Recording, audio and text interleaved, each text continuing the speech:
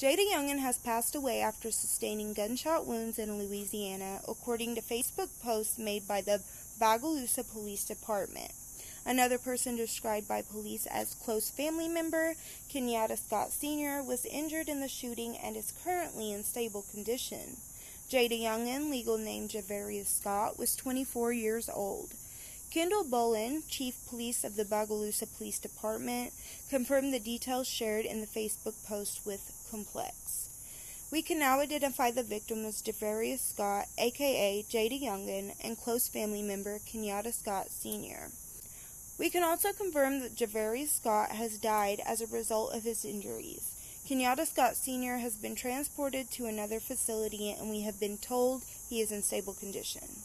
Detectives are currently conducting interviews and working leads. Police, who said they received a call about the first shooting at 5:50 p.m., believe that a second shooting that took place shortly after might be connected to the one in which JayDa Youngan was fatally shot. While working a chaotic scene at the hospital and working the crime scene on Superior Avenue, another shooting took place in the 800 block of Marshall Richardson Road shortly after 7 p.m.